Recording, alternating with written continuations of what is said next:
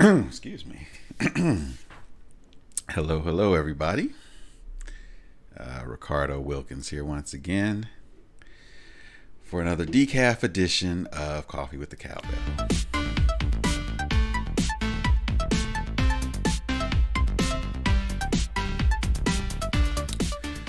So hopefully you've got your cup of coffee. Cheers. And you're ready to talk about teams. And hopefully audio is good. I'm always worried about that, but I think we are good to go. So with that said, hopefully as you joined, you saw that the topic I was going to talk about today is what is teams. And once again, this is coming from a conversation I had this week, right? Most of my topics come that way. And so, you know, if you've been using Teams for a long time, you might think this topic, isn't going to do anything for you. I think it's still good to get a refresher. The person I was talking to, I felt like even though they were a Teams user, we laid out some things that kind of gave them a different perspective about what the different components of Teams are. So I feel like it could still be worth it. So hopefully you hang out with me and we and talk it up. So let me jump to my demo environment here. And let's talk about Teams. And of course, any comments you may have, you can throw in the chat. And I will try to monitor that. I think I'm getting better with that. So the first thing I'll say, so as I was thinking about this topic, I was thinking about, is Teams the Swiss Army knife of collaboration tools? Is that a fair assessment? It's a similar thing we used to say back when I was a SharePoint geek. That SharePoint was that Swiss Army knife, and I guess to some degree that is accurate. I don't know. I don't think I like it, but I've heard it said, and that's because with Teams, there's a lot of it rolled into one. Whereas you might get other products that are really good at meetings, or really good at chat, or really good at document management. Teams is doing all of that and then some in one package. So what is Teams? So one, it is meetings. Most of us might have gotten our introduction to Teams through its meeting component over the last 3 years. So it is meetings. Again, kind of calling out that it is meetings that are in the same pane of glass, the same space as the rest of your stuff. Okay, so it's not go somewhere else for your meetings. This is your meetings tool in addition to everything else. What is Teams? Teams is chat, right? And we'll dive into the different types of chat that it is. But Teams is chat or messaging. Teams is file management. Just kind of jumping around here. So Teams is files. We have talked in the past that we know that Teams is using SharePoint in the background, but your files are in the same place as everything else. Teams is,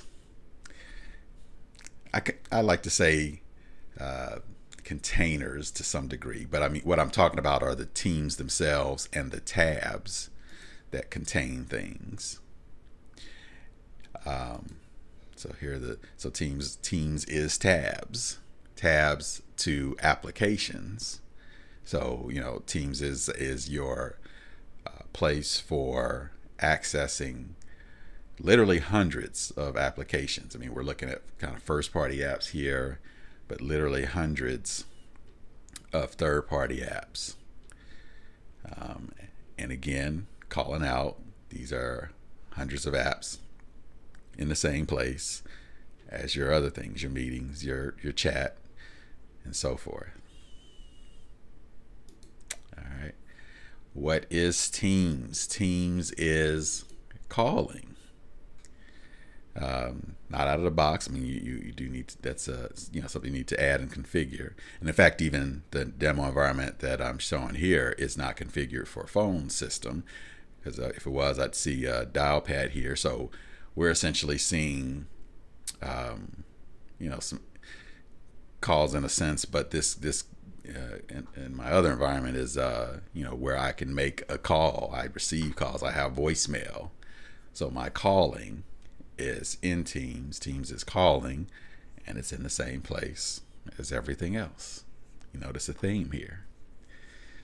I talked about, I probably should have used this as an example. Teams is files. It's my Teams files, which is SharePoint.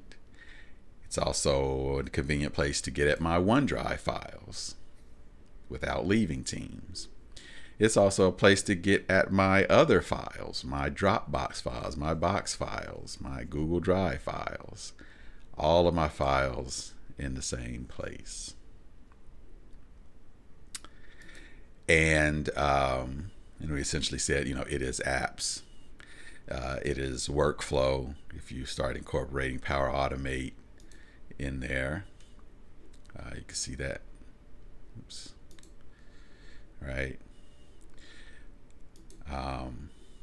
I also like to say it is bots, and I'm wondering in this environment if I've got a example. Let me see. Oh, I think so. Yeah, this is a little demo I made. So this is a pinned, if you can see it here on the side, a custom pin, of an app, which is a series of tabs, one of which is a form for submitting a ticket here. I haven't left Teams to do it. A company intranet, it's right there, basically 2 clicks away, maybe. And this one's old, so I think something screwy with that. It would normally go to the SharePoint site. And then it's chat in this case, and I don't think this one is fully fleshed out. I'm wondering if I've got the working one in here. I don't think so, but in the working one I have, this is a chat bot. I think I was using the default travel agent chat bot. You ask it some questions about travel, and it talks to you. So so it is chat with bots in terms of what is Teams. So lots of things there, and in fact, let me see if I can find the Wheel of Destiny, because there was for any of my SharePoint fans out there was a SharePoint wheel that was, if you were a SharePoint person, you had to know and use the wheel in your demonstrations. And I think it's cute that Teams has a wheel too. These are what we're looking at here. It's Office 365 wheels, which are massive because of all the things going on in Office 365. The one and there's the SharePoint wheel there. Oh, nice, my favorite. I was looking for something essentially like, I think this one, sorta, kinda. Let me make it. Oops. Let me make it bigger. Image in a tab, and then where's that tab? So if you can see that, yeah, this does a pretty good job. This may not even be for Teams specifically, but it is kind of what I was going for. It is document management, and we talked about files. It is, social aspects of chatting. There's a Yammer integration for those that use Yammer. There's a nice Yammer integration in Teams. It's your easy access to your intranets and sites related to your Teams, your meetings and conferencing. Obviously, this is old. It's still showing Skype. It's your voice, your video. It's your project management here with Planner and tasks and things like that. And then certainly your email is still, in Outlook. I mean, there are ways to bring it into a tab, but you could say email Teams is your calendar too. I always, let people know your best experience with your calendar is still going to be an Outlook, but you do have a basic calendar here. Even if you're using bookings, you kind of see that here as well in the calendar area. If you're needing to do that, we won't dive into that too deep. But in a nutshell, that to me, that is at the 10,000 foot view, a description of what Teams is. All of the things that you do in one place. And speaking of visuals, and hopefully I can find it quickly here. What would be because I do have a visual that I have used in the past, and I don't think I'm gonna find it quickly, but I'm giving it a shot. Let's see here. I basically had a visual that showed all the things that we did with all the other tools now combined into Teams. And I don't think I'm gonna find it. It certainly isn't that old. I'll try one more time. All right, I didn't find it. Should have had that one ready. Yep, not gonna find it. So, but again, it was a visual that kind of showed all the different things that we used to do and all these different tools, and then kind of showed how Teams can get that done as well. I'll find that one day. Maybe I'll show that in the next session. So, given that 10,000 foot view of what is Teams, I thought I'd break down a few things, right? Because the first one is really what is Teams in terms of this left rail, and in particular, and if you're, especially if you're new to Teams, some of these things you might be wondering, what is the true intent of them? So starting with the activity tab, I'd like to call this the inbox for Teams. All things that are happening in the different teams that you're in across your teams in Teams are shown here from newest to oldest. So this is essentially your inbox, and in my demo environment, it's not very interesting, the content that's in there. One of my other personas might have a little bit more. Let's go see what Deborah's got going on and hers. So it's just a separate persona. I'll check out her activity feed. Not much there either. But yeah, this is the inbox of what thing, the notifications, the feed notifications of things that are happening in your team. There is a way to filter it just on the things that I have done in Teams. Sometimes that could be useful. I'm trying to find something in Teams and I know I initiated the post or I did the thing. So this filter could be active. I rarely use that filter, but it's there. But otherwise, it's all the things that other people are doing in Teams is in this feed. Because of that, using the filter that I just typed there, and if I was looking for something that happened in this NC460 team, you can see how it filters and finds those things. And then I can also I didn't want to do that. Can also filter on some other common things. Show me all the unread stuff. Show me all my app mentions, and so on. It's interesting. Anyway, so that's your feed. All things happening in Teams. If we go down, the next one is chat.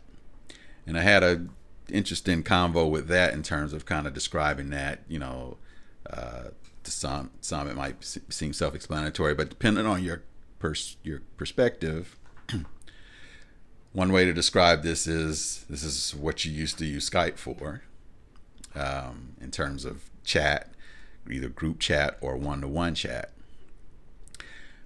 I also describe it as similar to your email inbox in the case that these are one-off, isolated conversations with people, whether it be a one-to-one conversation with a specific person like Nestor here, or whether it's a group conversation with multiple people. But I can have these conversations without them being in any team that I own or I'm a part of. We don't have to share a team to talk. We are just authenticated users in a group chat. It's also isolated though to us. I mean, there's no visibility of this to other people. It's private chat. Okay. In comparison, the Teams area is also chat. If we go to posts, but I would like to say it is chatting or working out loud. This is chats and conversations that the whole team can see and participate in.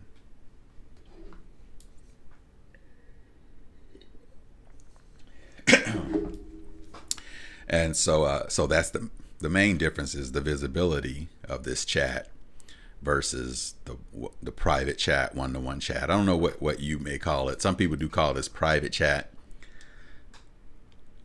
I don't know if I like that phrase, just because I don't know, depending on who you are, it may imply that like really nobody can see it. Now, a minute, it's not secret hidden chat. That's why I don't like private chat, but it is private in the sense that it's not visible to a team of people. It's visible to the people that you initiate the conversation with. So private in that regard. So in the team is working out loud, or visibly, and some slight differences in that chat. A little more bells and whistles when you're chatting in the team versus chatting in the one-to-one or group chat. But to me, that's a distinction. I know that's often people introduced to Teams. You may start your experience almost entirely in the private chat area. Even longtime users tend to do a lot of their chatting in this area, even with members who they are fellow team members with, in this Teams area. I believe that's for a couple of reasons. One is, I think, that sometimes there's a little bit of angst about talking out where everybody can see. I have a question. I don't need everybody seeing my question. I just want to ask it to this person. If it's not a great question, I don't want that all exposed. So private chat takes care of that. My opinion is you're also missing some opportunity for some collaboration with folks that you didn't specifically ask. Not everybody likes that, but I think it's cool. Sorry. So that's one big difference, is the visibility of it, and also the organization of it. As you can see, I can have a set of people, the membership of this team, and then have different conversations segmented by channel, as well as segmented by conversation thread. So within Digital Assets Web, that's the topic here, but then it's a mock-up review is the conversation here, right? And these threads or sub-threads, whatever you want to call them, that isn't a concept in chat. Chat is pretty much a single stream of thought. What you can do, and I've recommended it in other sessions here, is titling your chats like I'm doing here, to have a subject for them. I highly recommend that. I think that just is a win-win for everybody when their chats are named, as opposed to just showing the names of the people. But that's about as good as it gets in terms of organizing these conversations, is naming them. Otherwise, it's just a long stream of thought. I can't with Nestor here have a, I mean, I guess it makes more sense with multiple people. I can't have another sub conversation easily here. So that to me is an advantage of coming here. I can have these sub threads. I can, link, let's see, go up here, link to a specific post in this thread that if I want to point somebody back to it. Can't do that in the one-to-one chats. Things like that.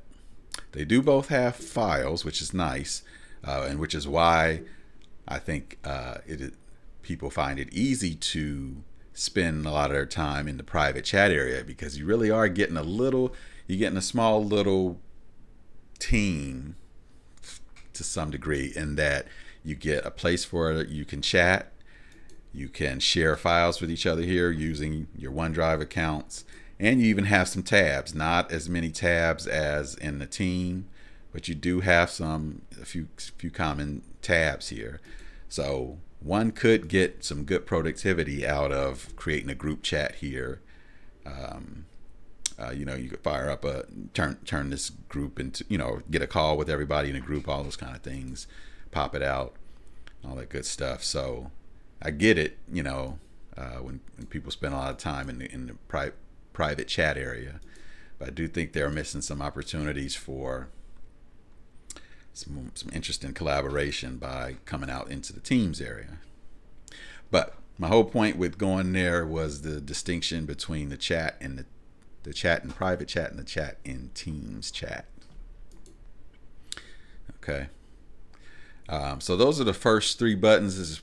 And then these first four, for most of us, are probably the four buttons we most cycle through in our Teams usage.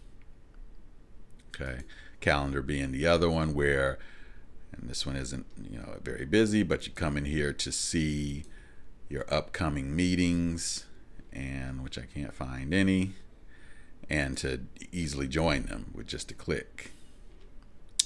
I really need to fill up this demo environment with more content, or to just to schedule a meeting. So I feel like most of us cycle through these four. And of course, if you got a phone system, you're using that for your calls and whatnot. So that's kind of, from a what is team perspective, these four buttons I think personify Teams a bit. And then as we're in a team, what is Teams? Teams is channels, these nice convenient containers for our topics that we want to talk about. Different types of channels, general, private, and as we talked about recently, the shared channel as well, which is still in preview. So it's not generally available yet.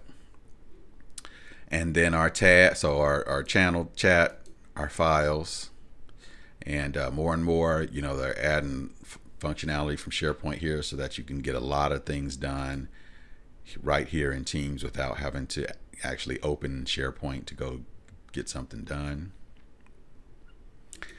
And then our tabs, which also add some additional convenience, really, by placing key assets in a one-click way of accessing them.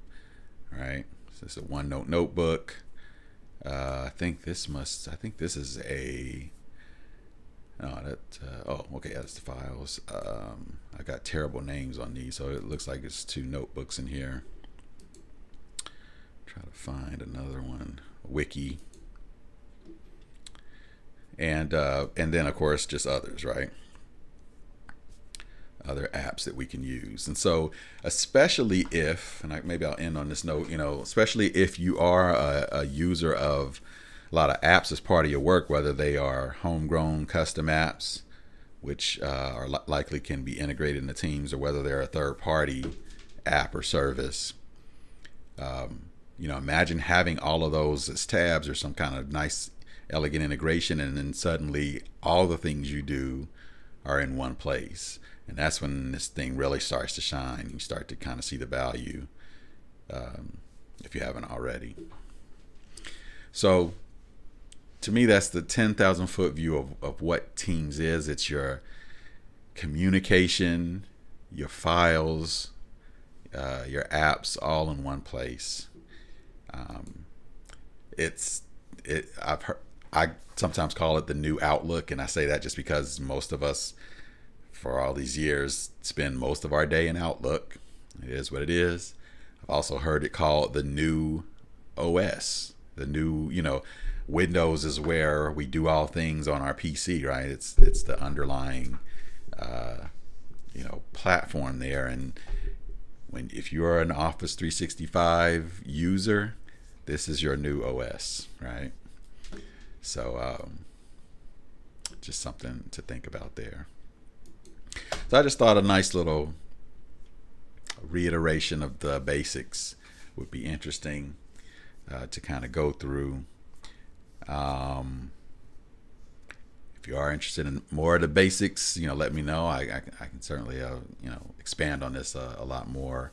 I've got slide decks and all that good stuff for that, but thought that'd be helpful. And we'll see what we talk about next on our the next session. When we do, we'll grab our coffee, either decaf for this 9 p.m. I'm still trying to find a good morning time where we don't need the decaf. I might try to stick with that Saturday 8 a.m. Eastern. Is the last time I tried that. But in either case, we will check back with you for Coffee with the Cowbell.